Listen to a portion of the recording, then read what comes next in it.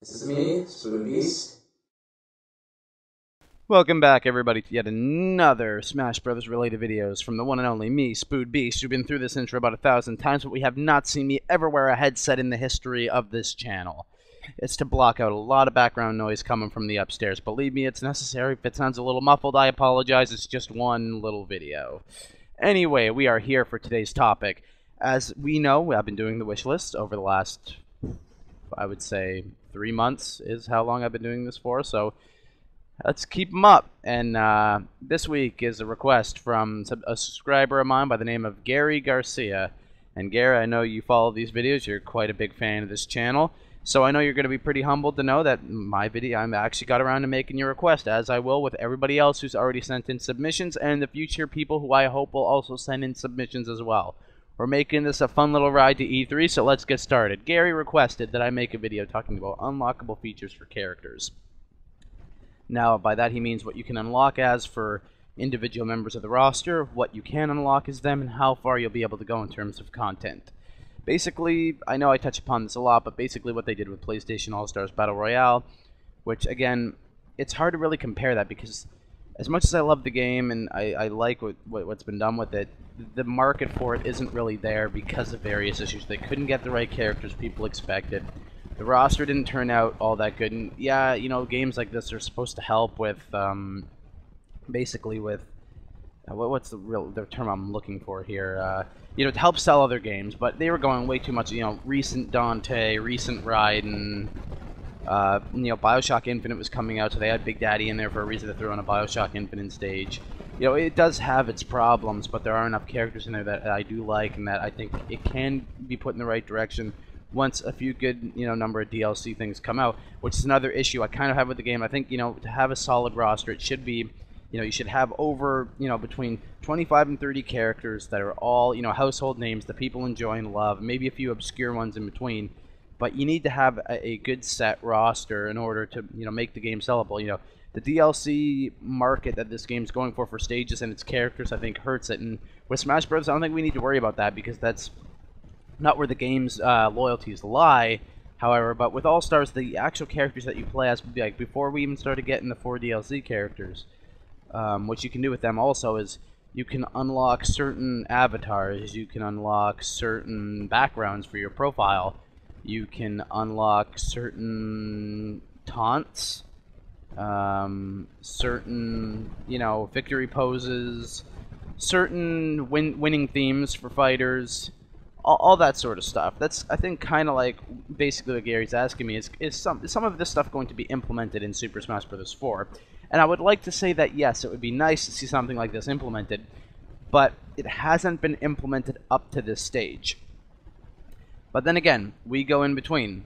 There is also the 3DS version of this game, which I think is going to be more focused on individual play. And when it comes to individual play, I believe you're going to have a lot more things you can unlock solo, which I think there's got to be something that separates 3DS Smash Bros. From Wii U Smash Bros. And yeah, the rosters have to be the same, and I've harped on that before.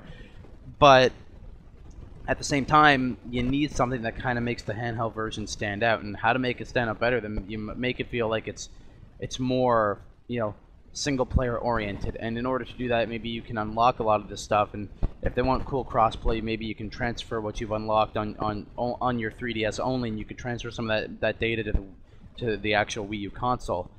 I think that would be awesome. But in terms of that, I think we could unlock, you know, various different avatars. You know, if we have like really cool different individual Smash Bros. Online profiles to kind of go with the Wii U's new direction in terms of online gameplay. And by new direction, I mean totally way bigger network and awesome kind of setup than the Wii had.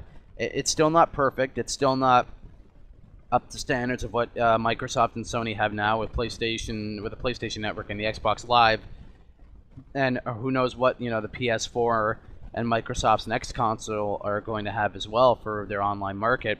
But it's a substantial upgrade from the Wii U. you know, their online system now is far far far superior to what the Wii ever had. I mean, with the Wii, it was kind of like, you know, you sent a message like a mail, you know, and all this, that, and the other. You know, then we use Online Network or Miiverse or, you know, whatever you want to call it. It's much more polished. It's, you know, it works better. You know, like the Wii itself. How many games were there that were, you know, Nintendo Wi-Fi connectable, and, you know, how good was that when you actually got connected to it? Wasn't all that good. So with the, you know, with this kind of Miiverse gimmick that they got going on, I think that personally we should have cool profiles, so you can maybe unlock backgrounds or, you know, your own profile picture.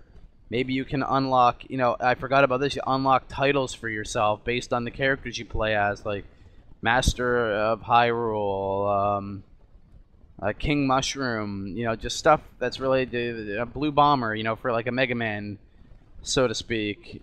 You know, Master of Ghosts for Pac-Man. You know, you just all this different stuff. You know, Smash Bros. Might be able to take it a step further. Maybe you could unlock, you know, besides new taunts, victory poses, victory themes, and different kinds of music, maybe you can actually unlock, and this is really kind of going up and saying, well, that'd be a lot of work, is maybe you can unlock, you know, special new moves. Now, maybe not for the entire move set, but maybe there can be individual different, like Final Smash type maneuvers if they're going to bring that gimmick back. Now, that gimmick was cool in the first one, but I think that, you know, it shouldn't be an item, and there should be a way to implement it through some sort of power system throughout the entire battle.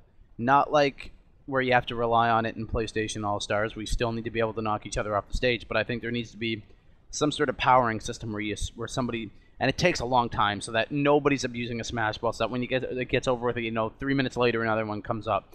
We need to make it competitive. It needs to last an entirety of a match to do so. Make it really, really difficult to try and get this. And when one happens, maybe you can unlock another one, and maybe like up to like 3 or 4, maybe 5 different Final Smashes, because I'm sure all of you could think of multiple Final Smashes for a character. With Mario, you know, he has the hand flame thing. Cool, that was cool. But what if you could turn everybody into a Goomba and jump from one head to another and just kill everybody like that? And, you know, make them, you know, interactable, like in All Stars. Basically, every single super, you know, levels 1 through 3, where you can.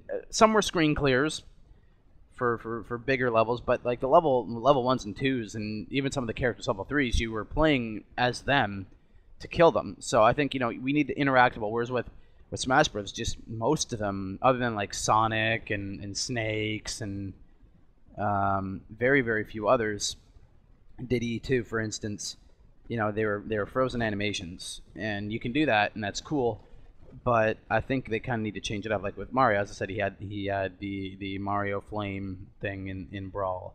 He could turn people into Goombas and destroy them that way. He could perhaps, you know, I can't really say use a star, because a star is actually a special thing that makes you invincible to getting hit. But for him, he could maybe kill people with it as a way.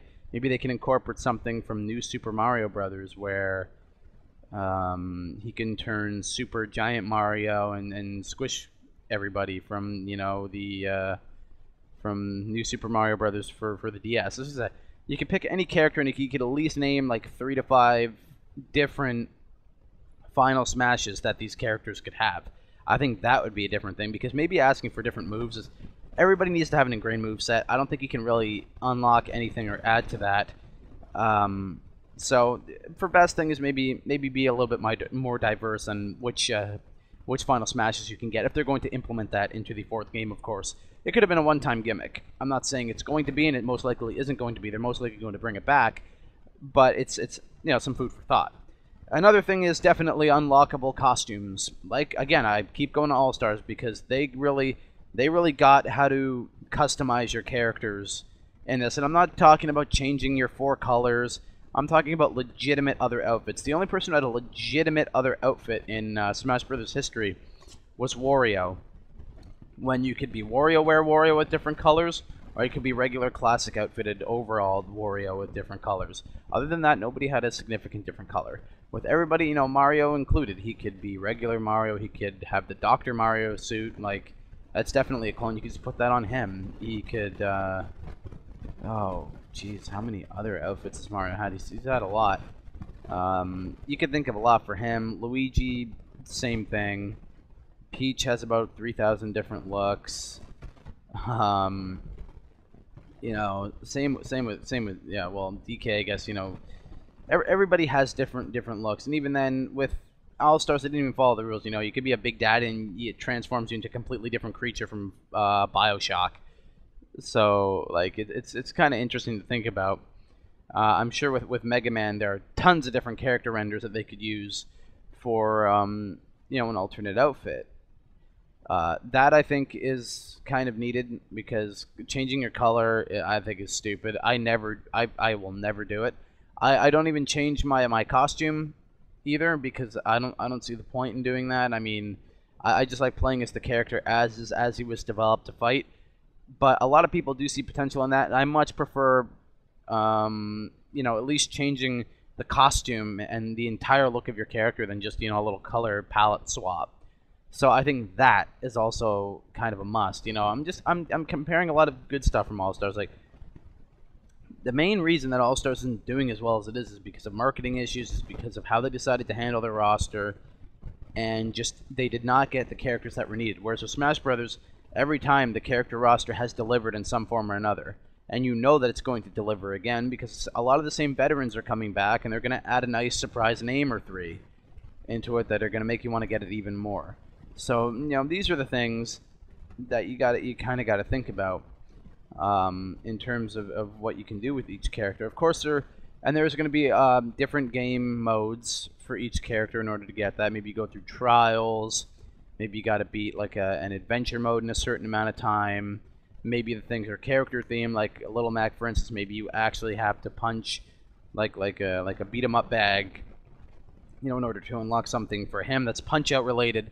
There's just so many different ways they can go with in-depth roster unlockable items, and the items can be of any sort. They can be for profiles, they can be for the characters themselves, like costumes and music.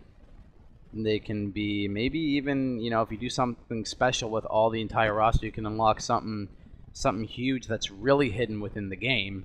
You know, I'm not saying another character, but maybe you can unlock a certain game mode or a certain mini game or this, that, or the other, or a hidden arcade.